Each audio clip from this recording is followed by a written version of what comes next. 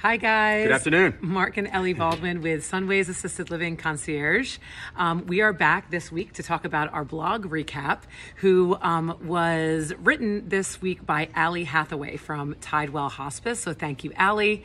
She talked about some great just misconceptions and questions that come up often with hospice. And even though so many people will not use hospice during their lifetime, it's so important to be proactive to really understand the services. Absolutely. So some of the misconceptions are...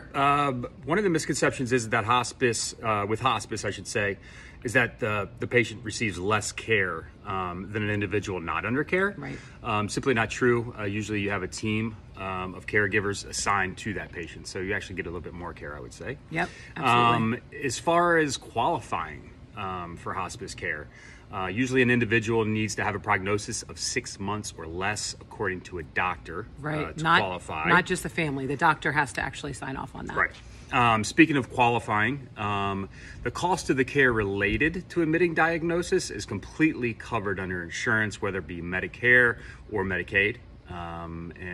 Make sure you check out the blog to read more details on all three of those misconceptions. Yeah, great information this week. Thank you, Alley, and thank you, Tidewell Hospice. The link will be in the comments. Hope you guys got some value out of this. And as always, if you have other questions or things that you want us to cover in the upcoming blogs, please share. Please ping us. We're here to make sure we're getting you the information. Have a great day and a great week, and we'll talk to you soon. Thanks, Bye. guys.